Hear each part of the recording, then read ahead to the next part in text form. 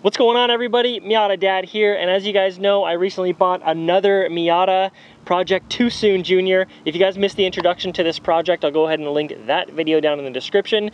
Today we're going to get a little more acquainted with this new Miata. Now, you guys already know how to buy a used Miata. I mean, almost 700,000 people have seen that video, but today I'm going to talk about what to do after you buy a used Miata. I mean, you just get this thing home in your driveway, might be your first car, might be your first Miata, and you're like, okay, now what? Does it need maintenance? Can I mod it right away? Do I have to feed it? So that's the topic of today's video. My name is Greg Peters, and you are watching Car Passion.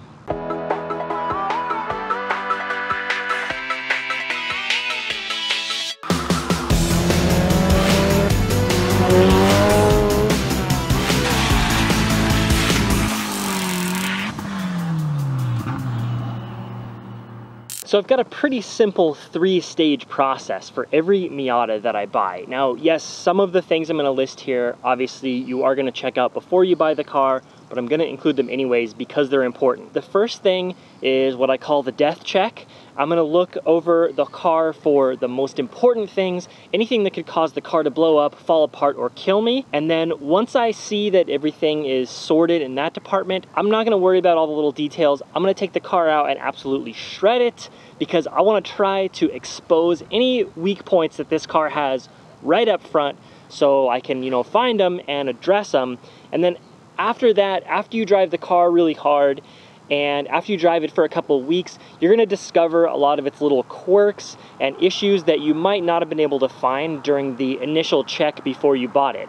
And particularly with a car like this, I bought this car for $2,500. It's a salvage title. It's been crashed. It's got almost 160,000 miles. So during the check before I buy it, I'm not going through with a fine-tooth comb and listing off every little teeny tiny thing I can find. I know the car's gonna have issues, but that's part of the fun for me because I enjoy working on these cars. I enjoy making content for you guys. And yeah, it's just gonna be a good experience. So without further ado, let's get to the death check. Number one, tires. Tires are the only thing that, they're supposed to be the only thing that touches the road. That could change based on how low you are. Tires are the thing that keep your car on the road.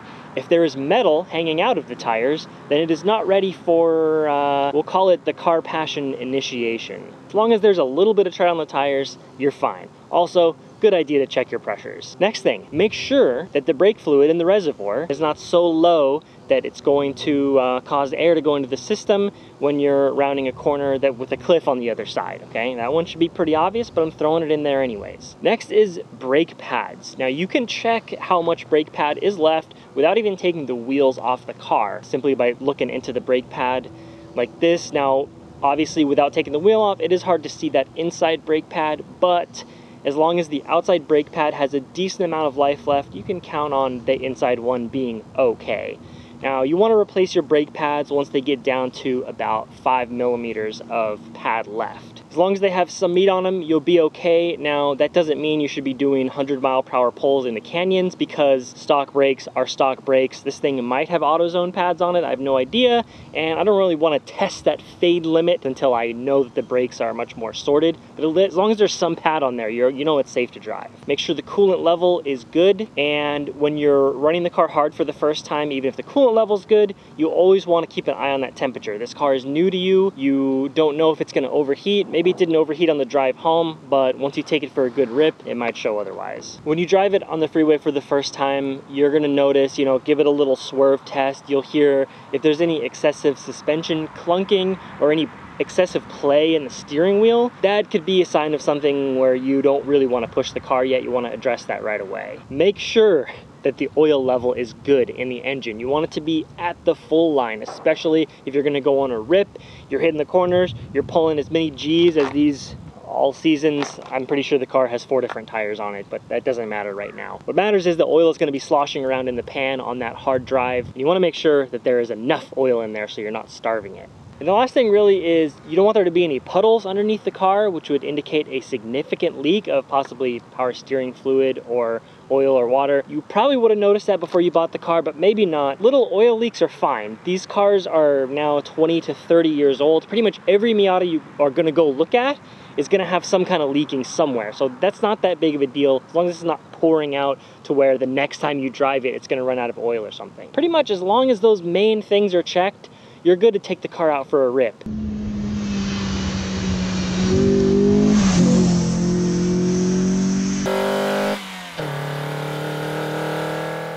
So let's take a look at the outside of old Too Soon here and see what we can notice. Now, as I said, the car is a salvage title, and it's got a little bit of a crazy eye, okay? But that's all right, it adds character. And the headlights are pretty yellow, so I'm thinking about restoring those.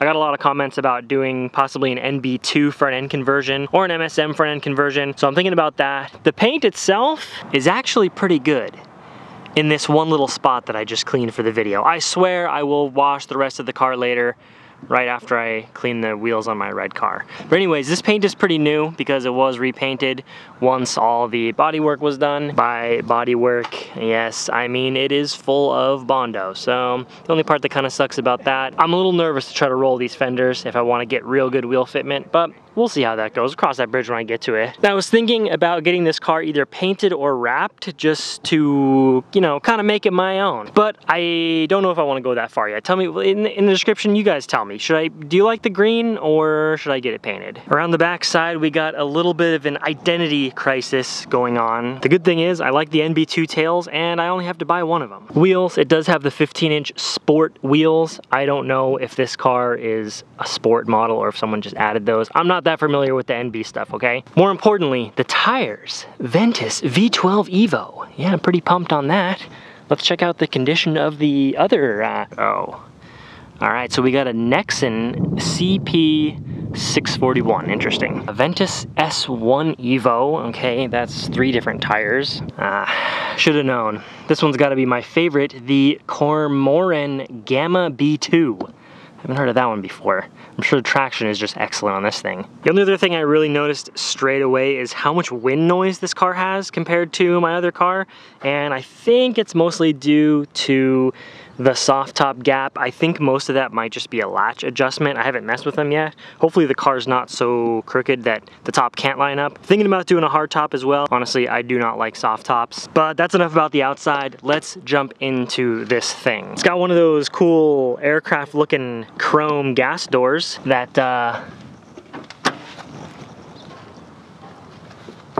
doesn't open. Content security is what that is, boys. I'm gonna do a how to make your gas door open video. Welcome to the cockpit of Project Too Soon, Junior. The first thing you'll notice here are these beautiful NB2 replica gauge faces, which I think someone just printed off at their Kyocera industrial copier at work.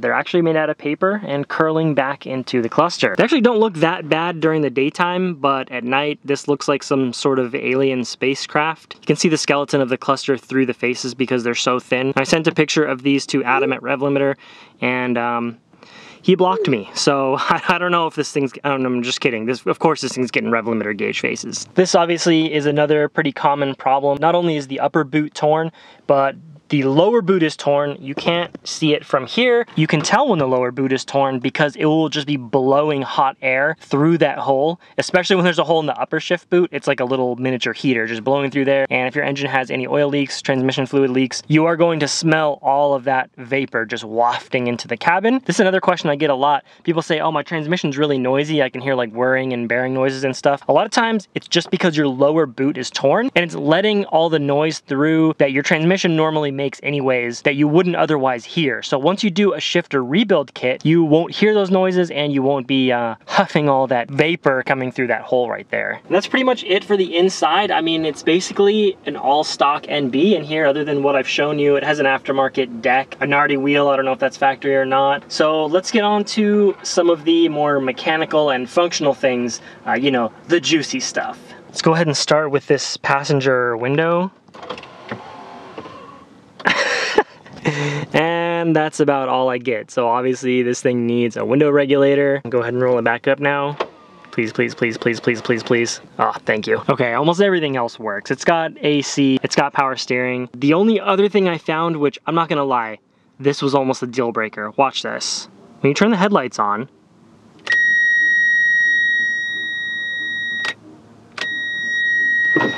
here, let me show you a little bit closer.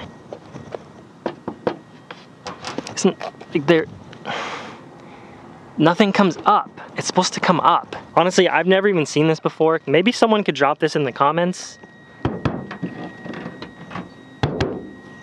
I have not been able to get them to come up yet, and I have no idea. Maybe it's just a fuse or something. Oh, and of course,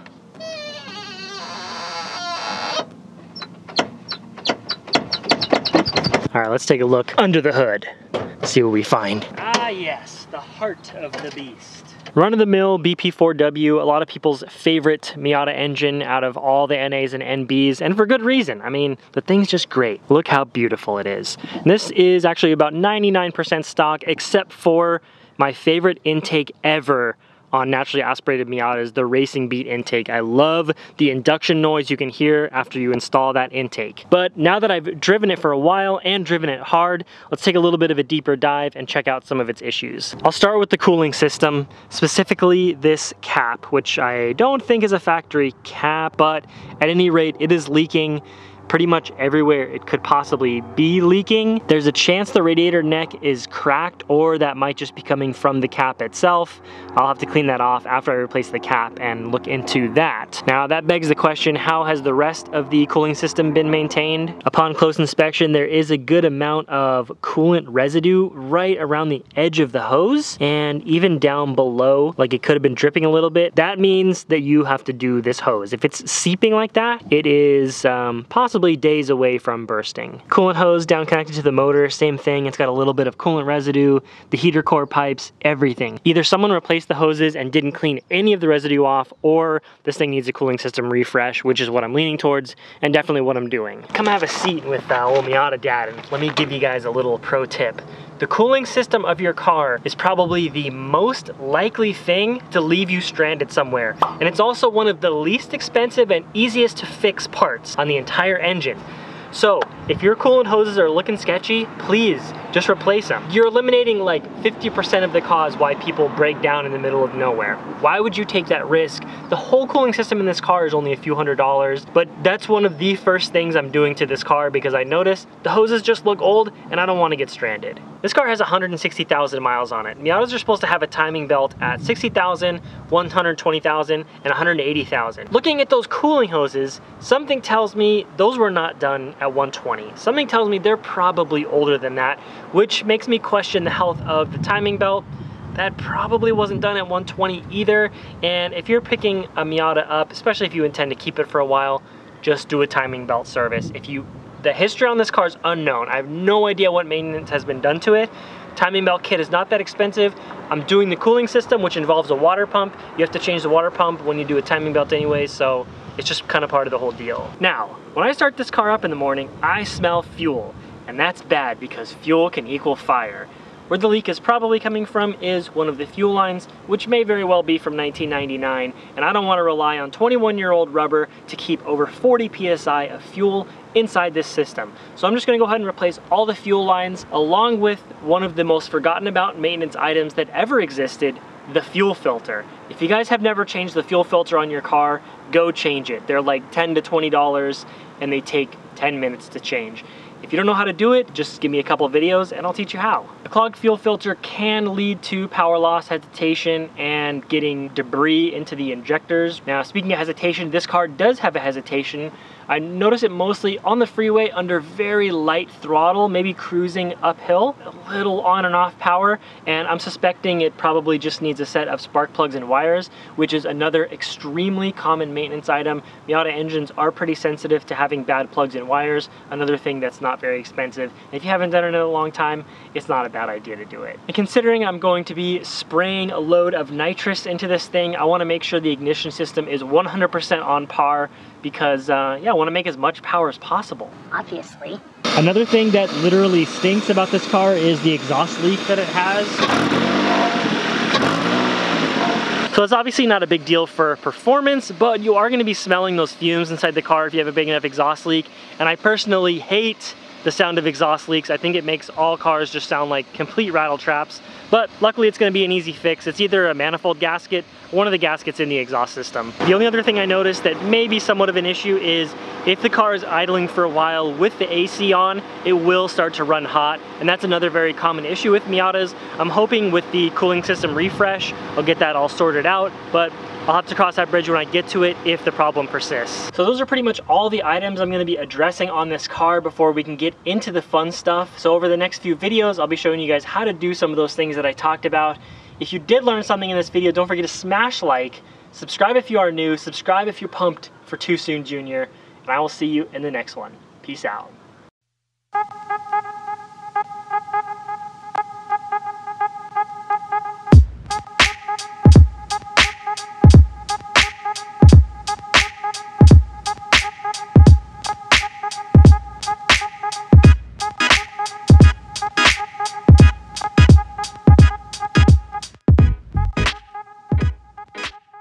What's going on, everybody? This is Bree Manley with the Kart Passion channel, and I'd like to introduce my new project today.